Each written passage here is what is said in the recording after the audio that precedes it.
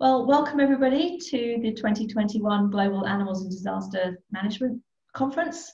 I'm Mel Taylor. Our next session is entitled Injuries and Illness Risks for Responders to Animal-Related Technical Rescue and Disaster Deployments, an International Survey. And this is going to be presented by Chris Riley, but you can see here that the presentation is in association with Steve de Grey and the other members of the team there. We're very proud to, or very privileged, sorry, to have Chris with us today. And if you're interested in Chris and Steve's bios and the more details about this presentation, you can find that on our website under the speakers tab. Before we start, I'd just like to go through a few housekeeping points. You'll see that the Zoom chat feature has been disabled for this session. If you have any questions, if you could please write those in the Q&A section. We'll get to those and put them to Chris at the end of the presentation. We'd like to encourage you to use the hashtag GADMConf on Twitter and any other social media. And at the end of this session, when you leave, there'll be a short evaluation form and we'd really appreciate your feedback. And just as a reminder, we are recording this session. We will be editing the videos and making them all available in July when we have a GADMAC awards ceremony to coincide with the release of the special edition of the Australian Journal of Emergency Management. So without further delay, Chris, I'd like to hand over to you and your presentation. Thank you. Thank you very much for your introduction. I'm really excited about having this opportunity with such a group of esteemed speakers. There's been some great presentations and I'm hoping that this presentation makes a small contribution to our theme for this 2 weeks. Of course, we don't like to talk about these things, risks for responders. We like to focus on animals, of course. However, it's a reality that we're in high-risk environments and we need to pay attention to this. I'm luckily a member of the Veterinary Emergency Response team here at Massey University and along with my colleague Steve de Grey. And Steve de Grey is doing his master's in this area with me.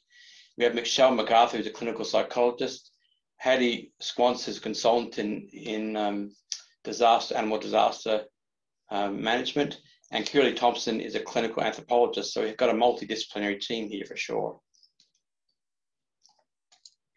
So we're motivated by the human-animal bond, many of us are, but we also have motivation to preserve both human and animal life, and the human life, when we have a deployment, comes before animal life.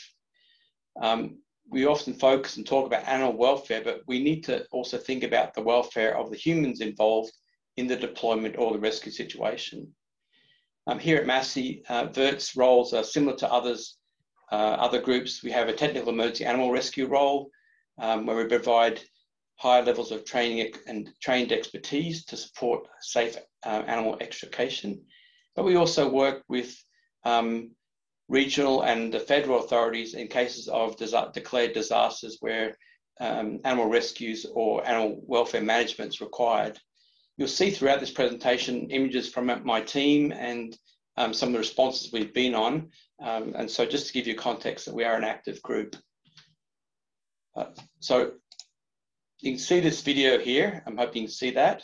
And this is a rescue of a horse that fell down a gorge that was flooding. And you can see my team member, Haley, there, struck in the head by a glancing blow from this horse. And I'm bent over there trying to sedate the horse on a long extension. And so here's a very dynamic technical rescue in which Haley was struck in the head. And we'll talk a bit more about Haley momentarily. So you can see that slow motion again, the glancing blow. It doesn't look like much.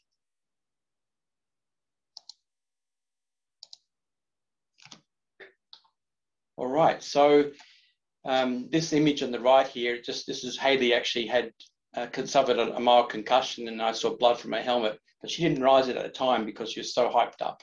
It was only myself and other team members noticed that she wasn't well, and then she went to a little bit of shock. So pretty important to have that PPE on. So we know these environments are very complex, very dynamic, and there's lots of risks there. Decisions, whether they're right or wrong, can result in an injury and illness, and the consequences of these decisions can be stress for the team members and injury. And these also extend to injuries and stress for the animals and the public as well as the rescuers. And a study we presented in the US a couple of years ago, we found that actually physical injuries has significant impact on the well-being mentally of a respondent as well. So physical injuries are important, not just because of their own sake, but because of the mental health impacts they have as well. So we want to determine how being involved in these responses affects the responders in terms of their mental well-being, their relationships and social standing, their financial situation. And this was mentioned yesterday by Rachel from Savem's talk, how financially people may be affected when they do rescues, and also physical well-being, which is going to be the focus of our talk today. We did also explore recovery strategies, but today we'll just focus on some of the recovery concerns that arose from this study. So just to give some more context, this is a report from a newswire in the United States a couple of years ago, where a man in Nevada died when he went to high surf to save his two dogs. Now, this man was a former first responder, so he had training, but he forgot that training. He raced in the water to save his dogs. He did so effectively, but got into trouble, was slammed into some rocks, and as a result, he died as a result of his injuries. So fortunately, I haven't been involved in rescue with this happened to a team member, but this is always in the back of our mind, should be a concern, the welfare of our rescuers. And so we ran this study via a survey that we took about a year to design very carefully because it had significant risk of mental health impact just being involved in the survey itself. And it was a voluntary survey that sought demographic information from responders, information about what their roles they performed in emergency responses and what kind of training experience they had. And we asked them to recall a memorable or recent event, so they could recall a recent event that was positive or negative, or just any event they chose to. And this survey focused on questions around their well-being under the 4 categories we mentioned earlier. But as I said today, we're going to talk mostly about how this impacted them physically. A study of this type cannot be done without appropriate ethics approval, and we certainly sought a full human ethics approval before conducting our study. The study was pushed out through friends and colleagues and experts, and then what we call a snowballing approach. So through the social networks, and that's how we got people to participate, because there's no formal worldwide structure that allows us to engage people working in animal disasters or rescues. So firstly, let's look at this population of people that did respond, and they came from all over the world loosely, but you can see that they're mostly English-speaking countries because that's where most of our contacts are. In Canada, the United States, a large concentration, United Kingdom, and Australasia, and that's because most of the contacts I have are in those areas. And we had a few responses from South America and a few other jurisdictions, I think one from Madagascar even, around the world. Although there are 315 people who signed on, only 55 only completed their demographic information, didn't tell us anything more about their roles or experiences. And as far as the well-being goes, the physical well-being, only 218 completed this section of questions. The mix in gender was about 2/3 female, 1/3 male, which is consistent with a lot of survey type studies. Most people who look at the age were above the age of 46 or 45, if you like. A lot of people in this older range. And then the roles were mixed. About half the people, or 40% of people, were in volunteer roles. 30% plus 16% makes up professional roles, both veterinary and emergency professionals. And then we had a small group of just animal volunteers. We did some thematic analysis, and we're not going to go and spend a lot of time on this, but just to see if the themes coming out from the free text responses were consistent with what we were seeing in the numbers, and indeed they were. The 2 most common terms that came up were animal and manager. And then if we look at the professional side, we see veterinarian, officer, and fire addressing the professional responders. And then we see retired and volunteer, which tend to address the non-professional responders or the volunteers, whether they're trained or untrained. The background, so in animal rescue, if we look at these charts, and they're a little busy, so just bear with me, please. Blue refers to those people with expert or instructor level experience. or training. The pink was the responder level, and then the light green is the interaction awareness level. And we see in the areas of human and animal first aid, a large number of people in responder level and fewer people in the expert instructor level. As we move from there to other more specific skills in TLR, or Technical Large Animal Emergency Rescue, or PET Rescue, we see you have fewer instructors and fewer at the responder level. And then we get to wildlife rescue or marine rescue, which are quite specialized forms of animal response. We see even fewer people with training or background there. Remembering that the yellow representing no training and the purplish colors means they had, it wasn't a relevant question for that person. If we look at disaster response, we see in disaster management, disaster communications, stress mitigation, so mental health if you like, military response. We put in military response because we do realize a lot of people in the professional space have a military background or even volunteers. And we see relatively few people in this area, the disaster response area, that have expert or instructor status. And indeed, many of these people are forced into leadership or management roles, even though they have this expertise, where we have more people in the responder or technician level for communication and disaster management areas there. So we can see that perhaps fewer people with higher levels of training in disaster response. So what about the incident that they recounted? So this is a picture of Hayley at the Christchurch earthquake where they supported the search and rescue dogs there. And this is one of VERT's first responses. So we ran the survey at the beginning of 2019, and you can see that most of the responses, the incidents described, were in the previous 3 years or so. So the recency is very important for effectiveness of recall and to reduce recall bias, but it's still nevertheless a problem when you run any survey. Over half the people recalled their most recent incident. And interestingly, when we look at most memorable positive experience, many more people recalled a most memorable positive experience compared to a negative experience, which was quite interesting because some of the feedback we got indirectly was that people thought this would bias towards the negative, and that's not the case. Some people didn't tell us what kind of experience they recalled, about 3%, and some talked about some other experience they want to relate to us. The incident types are broad, and that's really great because that means that we're really getting a good representation of different responders across the world. However, when it comes to statistics, of course, this decreased statistical power because the range of skills and responses that we've covered is quite broad and hard to get an average idea of what's happening. But nevertheless, we see that almost a half of responders were responding about an animal entrapment or misadventure that they'd been involved in the rescue thereof. Wildfires, you see high number of wildfires. We can think about the survey period. This is consistent with the high number of wildfires in Australia and in California that year and before.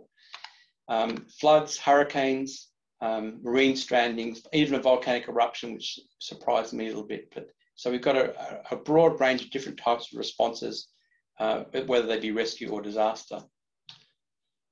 In terms of scale, there's quite a variation. Most of them were local, which would be consistent from the large animal technical rescues, where fewer were national level responses. And this is quite different because you see many studies in this space where they have follow-up on national scale disasters. So this one covered quite a breadth of different scales of disasters. And then in terms of trauma, just to give a little bit more context to the people here, over half the events people described involved an animal death and 3/4 of an animal injury. So certainly for the animals, it's a high-risk situation. But we were quite shocked that 20% of incidents involved a human death and about a similar number a human injury. And then 14% of people reported that they were at an event where a team member was injured. So how did this affect our responders? So this graph shows you the level of, or the percentage of people that experience a mental, emotional compromise and physical compromise. And so just to show comparison, Fewer people have physical compromise and the mental health issues. And so that, as I said, that's another presentation we've given another time. But just to give you an idea that nearly 20% thought that their physical health or ability was compromised in some way. Most, about 80%, thought they were affected in a mild way, 14% moderately, but 4% markedly were affected. So this is what they thought. And then we confirmed the validity of this by asking questions in a slightly different way. And from that, we got that 18.3% of people reported some kind of injury or illness in this survey. So in terms of gender mix, 30% male, 70% female, which is totally consistent with our response groups, predominantly being female and male. There was no real difference, significant difference in whether you're a trained volunteer or professional and your risk of injury or illness. About 15% of people suffered an injury, and then 3% injury and an illness together, and then about 1% suffered an illness. So if we look at that number, is that something that we as rescue and response agencies are happy with? And I suggest maybe not. Of the people that described their injuries, they involved many different bodily regions. Most involved the hands, about 45% had some kind of hand injury. Arms and legs were commonly injured places. It's of concern if we look at the lateral view or side view here, 13% of people reported a foot injury, and we know that we should be wearing foot PPE. And although only 5% of people got a head injury, the consequence of head injury is certainly a grave concern. 21% of people have a back injury and 11% a pelvic injury. So certainly a distribution of injuries that we can think about and how we might moderate those. In terms of illnesses, the most common illness people reported was a respiratory infection. And some people said that it was being in close quarters and close confinement with team members that were sick that caused that. And others got lacerations or wounds that later became infected. This might be a bit of an ooh picture, a nasty rope burn here. Lacerations and cuts or wounds were most common type of injury, followed by bruising. And we think about, we'll show you next slide about what caused some of these injuries. Bruising and general soft tissue is a common injury when you have interaction with a large animal. Muscle and tendon injuries, dislocations, strains or sprains, they speak to unusual mechanical environments or working environments. And we already spoke briefly about concussion or brain injury. So we asked people what contributed to your injury illness, and by far, most people said it was the injury was caused by the animal rescued itself. And we'll talk about what that might mean. So that correlates with the high number of respondents who reported being involved in an animal rescue. Then we had some things that happened during the events: miscommunication, equipment failure, inactions of others. So these were concerns. And then we had things that should really be addressed by our preparation and training: equipment failure, lack of training or maintenance of qualifications, failure to wear PPE. So it's both operational and preparation type issues as responders.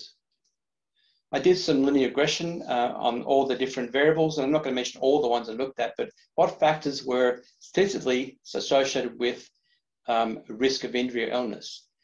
And the number of rescues increased your odds significantly. So what that means is that with every incident you attend, there's a 2% increase in your risk of being injured. So meaning that by the time you've attended 50 events or responses, deployments, that means that you would have a 100% chance of having sustained injury or illness in that time.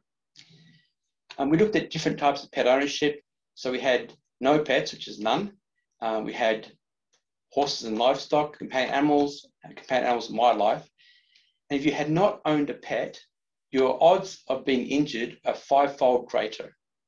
So that's quite an interesting finding as well. So a little bit about recovery and resilience. So the median time for recovery from injury illness was 4 weeks, and our range 2 days to 2+ years. 2 people reported they had unresolved injuries. One person reported long-term facial disfigurement, and another person an orthopedic injury that was ongoing and chronic and disabling. One person also had a finger, which obviously fingers don't grow back, lost a finger. Just to give an example of some of the treatments, so were people that needed surgery, both orthopedic and plastic, physical therapy and chiropractic treatments for some people. One person had chemical burns to the eyes due to contaminant in the water they were working in, required eye treatment. But most people relied upon self-care and rest. What were our impediments to recovery? And a lot of these this is where qualitative information is pretty important for reflection, not just the numbers. What inspired me to do this study was in 2017, I was at a large technical animal rescue conference in California, put on by BARTA and University of California, Davis. And I met a couple of young women who were fresh from the Californian fires. And I could see they were distressed by some of the things they experienced. And I asked them about what kind of support they had from their family, from their organizations, and they had none. And it really concerned me and caused me a bit of distress as well. And so that's what really motivated this study. So in the current study, we see that lack of support from colleagues and team is an impediment to recovery, a lack of the organization responding to the incident in an appropriate way, a lack of PPE provision, both during the incident and then afterwards if they're asked to go to another event and they've got an injury that's not protected. Something that Rachel mentioned yesterday was the cost. People had to be away from their practice to respond, the save and vets had to respond. And so that means you go out in your response, you're exhausted, you come back and you have to go back to work. So there's not enough time to recover. And then often when you go away and do a good deed, you face punishment for that. And that is all that work that you couldn't do because you're away from your job is building up and you come back and there's a huge workload to overcome when you get back there.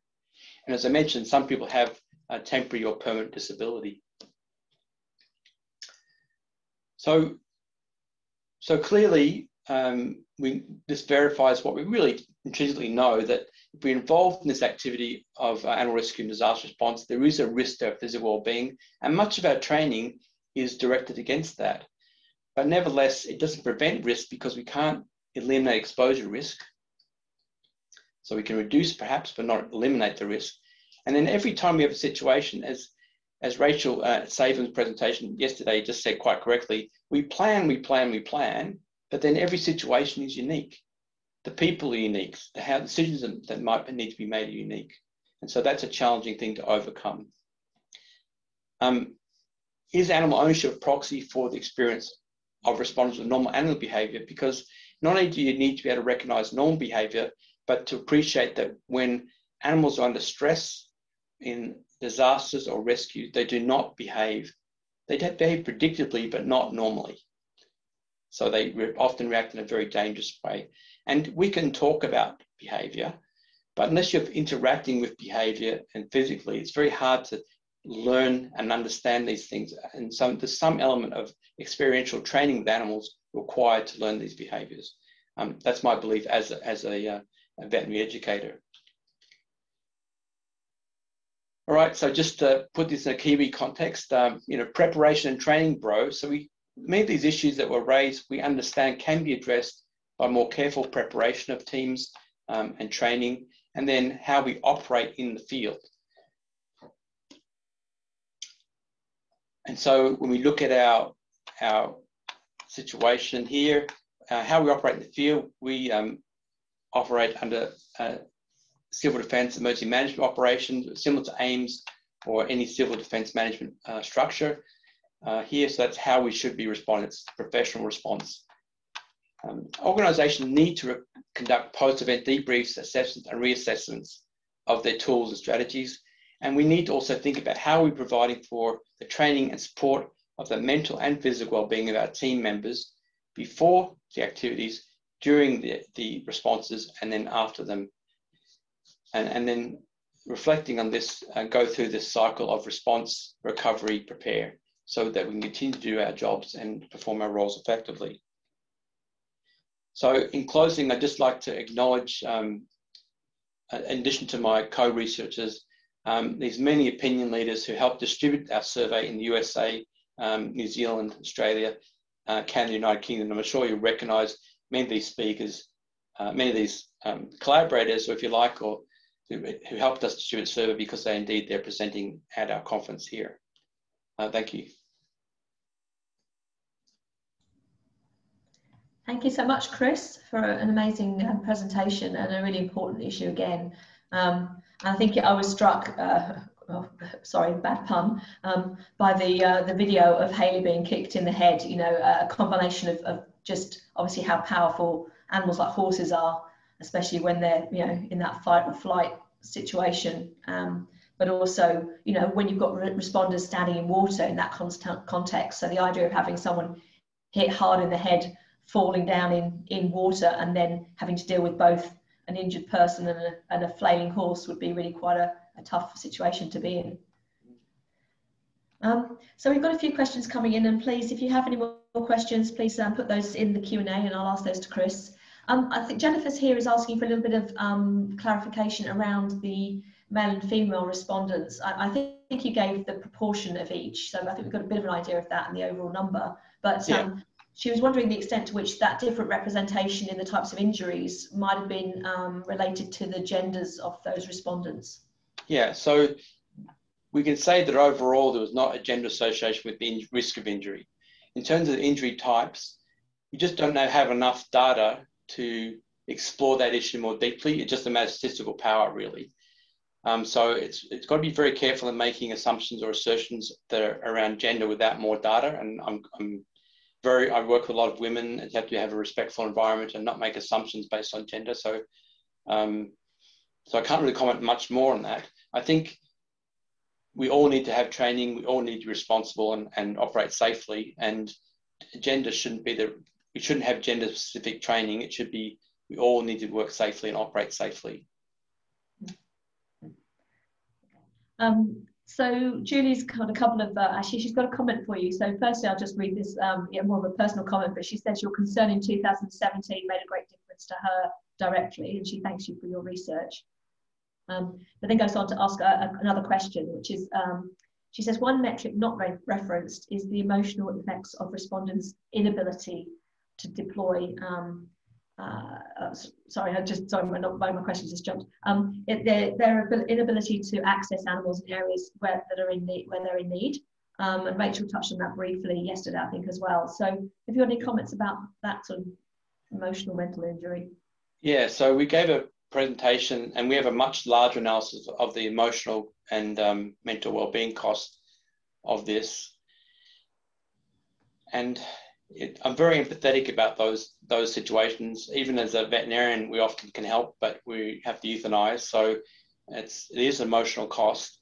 I'm not sure. What we found is that recovery from emotional distress and mental well-being is a very individual thing, and there's usually people employ multiple strategies to do this. And it's, if I can credit now, it's a matter of replenishing the well, and part of that replenishing is sharing the burden of having people that will listen and try to understand and be empathetic.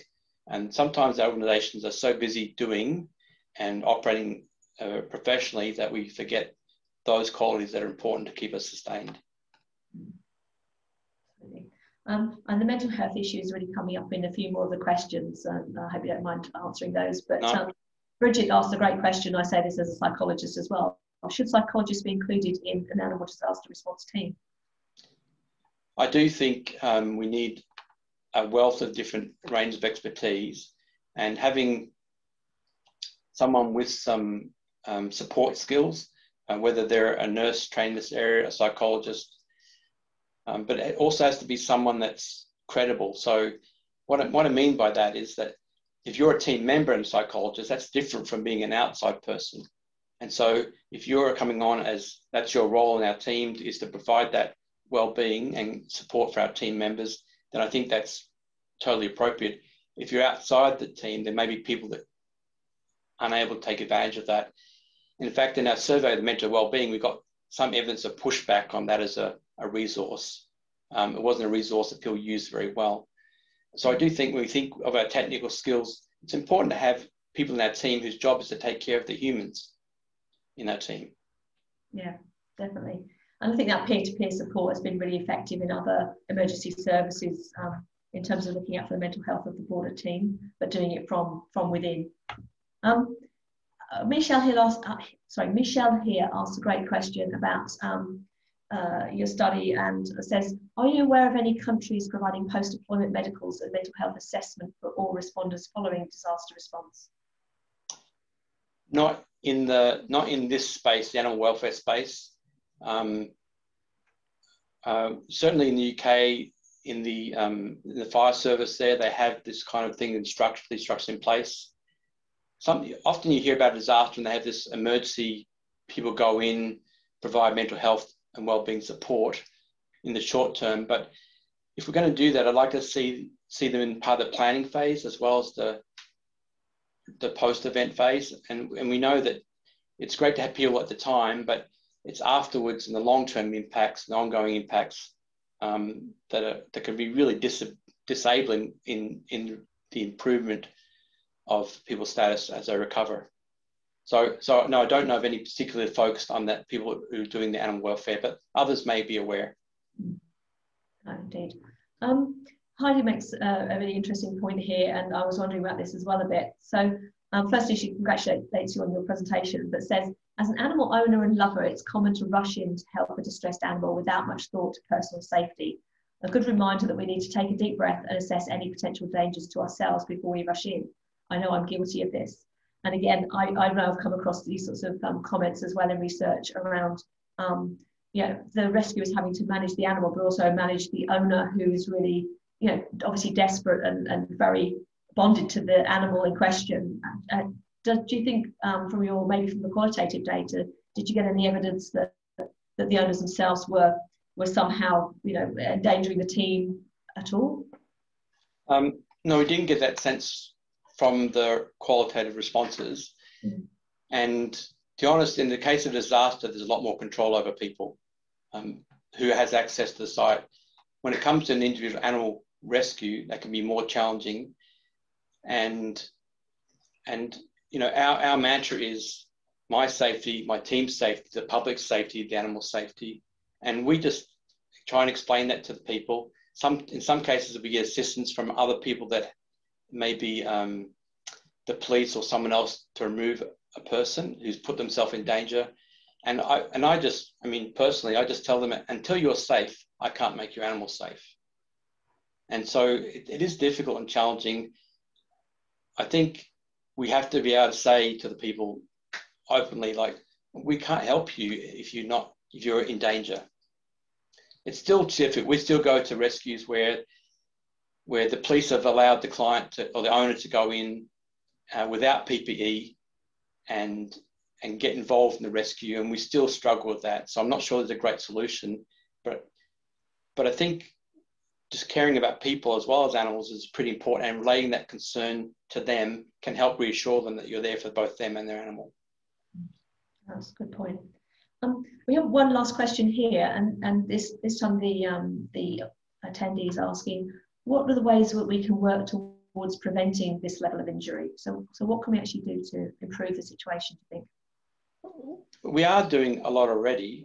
When we have standardized training and recognized training modules, when we operate under emergency management systems that require reflection, analysis, reporting, when we get engaged in properly structured organizations, we decrease risk. We also need to be able to say to my team manager, look, you're tired, you need to swap over and get another manager in, or we need to have that kind of honesty without feeling that we're being judged. And when we were at the fires in Nelson a couple of years ago, I was in the EOC, the Incident Command Center, and I could see people there that need to be relieved. They were not coping anymore. So we need to be responsible not only in making sure we have good training, but how we operate is really critical as well in the field when we do these responses. The reality is sometimes that the whole scale of things is so overwhelming, we're just doing what we can, and there's always going to be risk. We're not going to eliminate that, but we need to think about what we can reduce for risk. So this week I had a medical procedure, and so I took myself off the rescue team because I don't want to increase my risk of injury or put the team at risk. Yeah. Fantastic. Well, thank you, Chris. I think we've come towards the end of the questions. I just wanted to thank you for your presentation, and for the rest of the team for their input as well. And our next presentation is going to be in 1.5 hours. That's with Ian Dacre, looking at livestock emergency preparedness in the Asia and Pacific area. So please join us again in about 1.5 hours, and we'll look forward to seeing you back here. Thank you, Chris.